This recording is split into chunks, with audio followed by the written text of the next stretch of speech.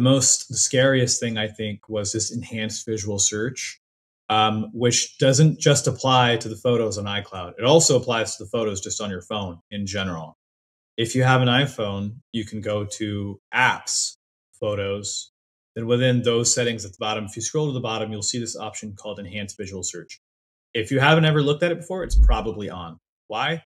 Because they built this feature, and what it does is that it looks through your photos for landmarks like the Statue of Liberty or the Eiffel Tower, and it recognizes them and matches them up with Apple's database. And so they say it because it makes it easier. Oh, let me go to that Paris trip where we're at the Eiffel Tower, and it thinks that it's useful for you to search like that. No, that's not the reason why they're doing it.